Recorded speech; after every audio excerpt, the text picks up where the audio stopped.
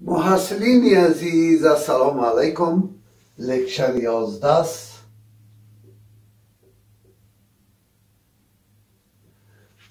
در لکچر 11 ما در مورد گروپ دیتا میخوایم که اوسط میانه را مود پیدا کنم، یعنی گروپ دیتا.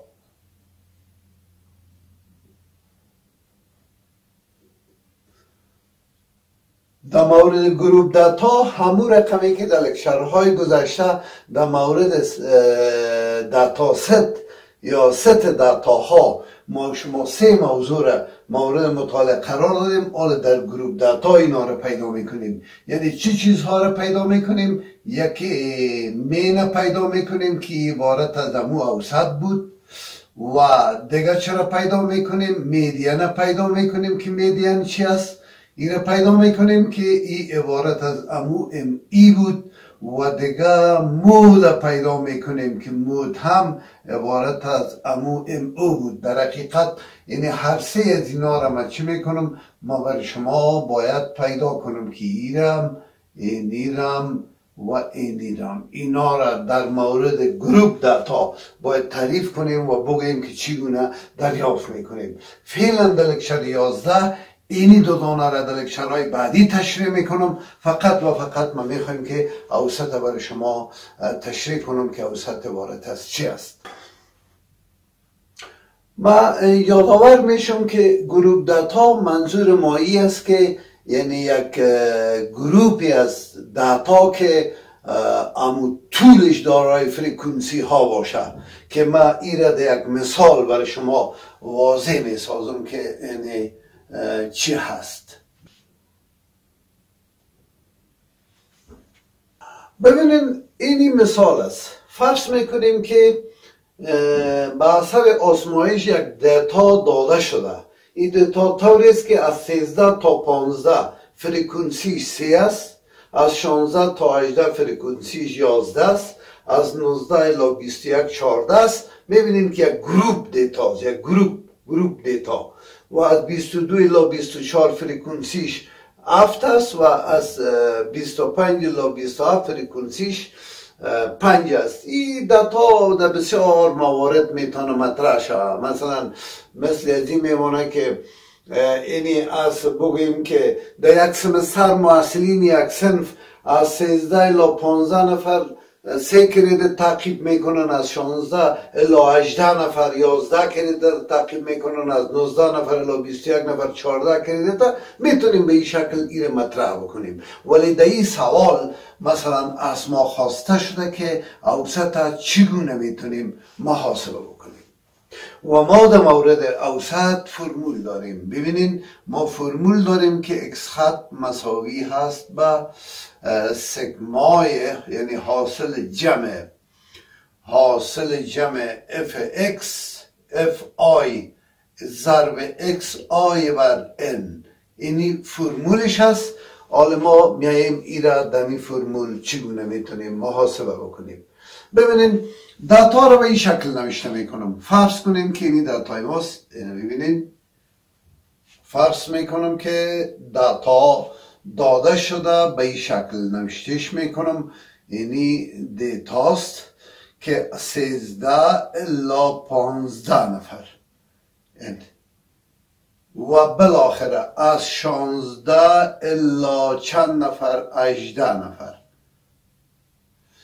فرض میکنم که البته منظور من از حل است که چگونه حل میکنم میره. از 19 الی 21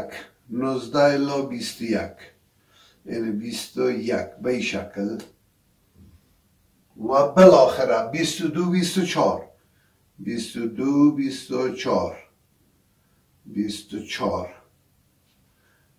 و 25 27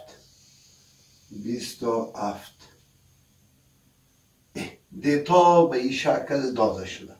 فرض میکنیم این شکل است. در اینجا فرکانسی ازی که اف است، اف هم داده شده. اف هم میفهمیم 3 هست، این از این 3 است، از این دیگه 11 است، و از این دیگه 14 است، و از دیگه هم 7 است و از دیگه هم 5 است. به این شکل است. و ما میخوایم که خود x را پیدا کنیم. یعنی x عبارت از چیست؟ عبارت از مید پوینت است. مید پوینت یعنی نقطه مرکزی را میخوایم پیدا کنم. یعنی 13 جمع 15 تقسیم 2 اتو میکنم. 13 جمع 15 تقسیم 2 چند میشه؟ مساوی میشه 5 و 3 8 28 بر 2 مساوی میشه به چند؟ به 14. یعنی مید پوینت ازی 13 14 15 ما نقطه مرکزی ازی نقطه مرکزی چند است؟ 14 است. نقطه مرکزی ازی که 16 جمع 18 تقسیم 2 شوه 17 است. نقطه مرکزی ازی که 19 جمع 21 تقسیم 2 شوه 20 است. و بعد از اون میایم اینا را این داتاها را با هم ضرب میکنم. یعنی f به همراه x ضرب میکنم که fi ضرب xi میشه. اینا را ضرب میکنم. 3 4 12 3 1 3 3 1 4 42 3 4 12 3 و همچنان این دوتا را هم 7 2 14 و 2 7 3 21 7 2 14 14 و 2 16 5 6 30 5 2 10 10 و 3 13. اینا را هم ضرب کردم. بالاخره میایم اینا را با هم چی میکنم؟ جمع میکنم. دقت کنین جمعشان. جمع از اینا چند میشه که اینی حاصل جمع است. 7 2 9 9 1 10 10 رسولش حاصل 1 1 و 4 5 8 و 5 1 و 4 5 5 و 8 13 13 و 8 21 21 و 6 27 27 و 3 30 حاصل 3 3 و 1 4 4 و 2 6 6 1 7 7 1 8 این ایصد میشه. میایم اف فرکانسی رو هم جمع میکنم. 3 و 1 4 4 و 4 8 8 و 15 15 و 15 15 و 5 20 حاصل 2 2 1 3 3 و 1 4 این میشه 40. بالاخره 40 شد. حالا من میتونم که اینی حاصل جمع یا اوسط محاسبه کنم و اینجا دیگه نیاز به این طرف نیست. دقت کنین چگونه محاسبه میکنم. اینجا محاسبه میکنم که x خط مساوی میشه. این سگمای حاصل جمع همه را یافتیم. اگر من نوشته کنم که سگمای f آی x آیا یافتم که ایصد شده این هم میفهمم این ما چند است؟ 1 2 3 4 5 است. البته تقسیم حاصل جمع اف آی میشه که اف آی هم داریم ما که حاصل جمع اف آی مساوی به چند است؟ حاصل جمع اف آی مساوی میشه به 40 بنابراین اکس خط ما مساوی میشه به 800 بر 40 که ای خلاص میشه. 1 4 4 2 4 8 مساوی به 20 میشه و اکس خط ما مساوی به چند است؟ مساوی به 20 است. این از این فرمول حاصل جمع یا اوسط حسابی استفاده کردیم و تانستیم که اوسط این داتا را که به شکل گروپی داده شده این را محاسبه کنیم. ما یک مثال دیگر هم برای شما کار میکنم.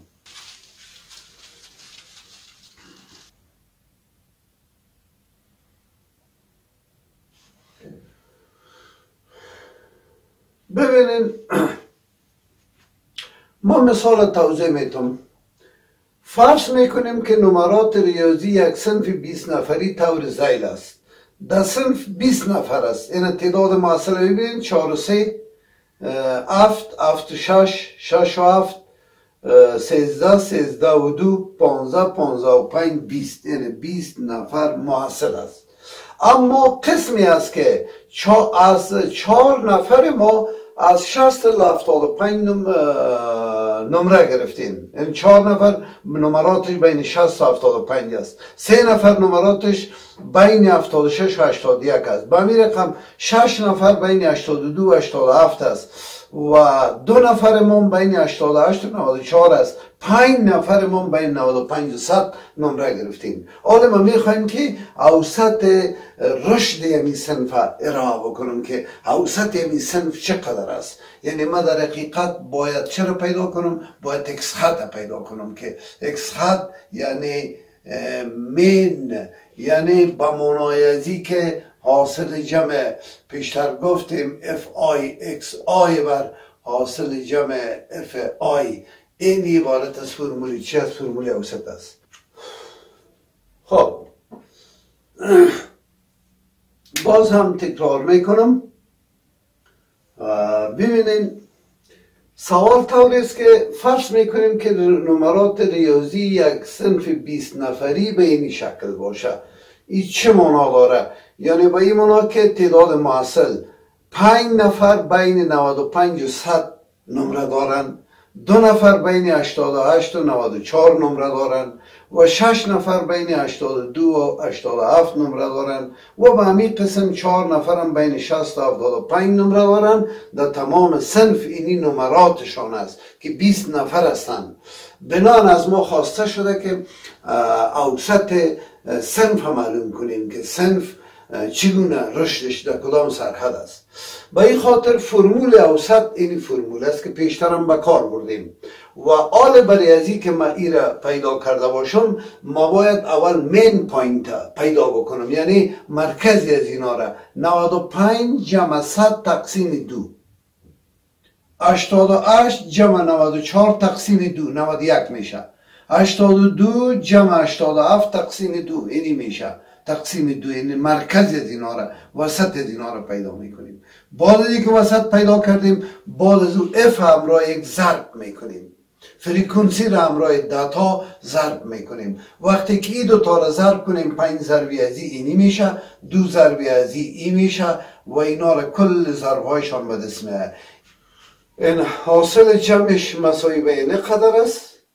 به خاطر که 5 و 5 دو اشاریه داریم، دو صفرش بود بالاخره اشاریه مبرای صفر.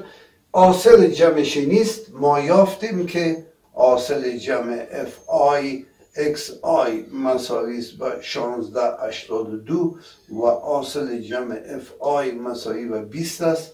پس X خط مساوی میشه 1682 تقسیم 20 مساوی میشه و چند؟ بالاخره 122 0 8 2 16 4 2 8 1 2 2 مساوی میشه 8 4 1 تقسیم 10 مساوی 84 اشاری 1. یعنی X خط مساوی به 84 اشاری 1 حاصل میشه. نشان میده که رشد صنف، رشد کلاس واقعا که بالا هست، خیلی ها بالا هست. تشکر. لکچر 12 را تعقیب کنید.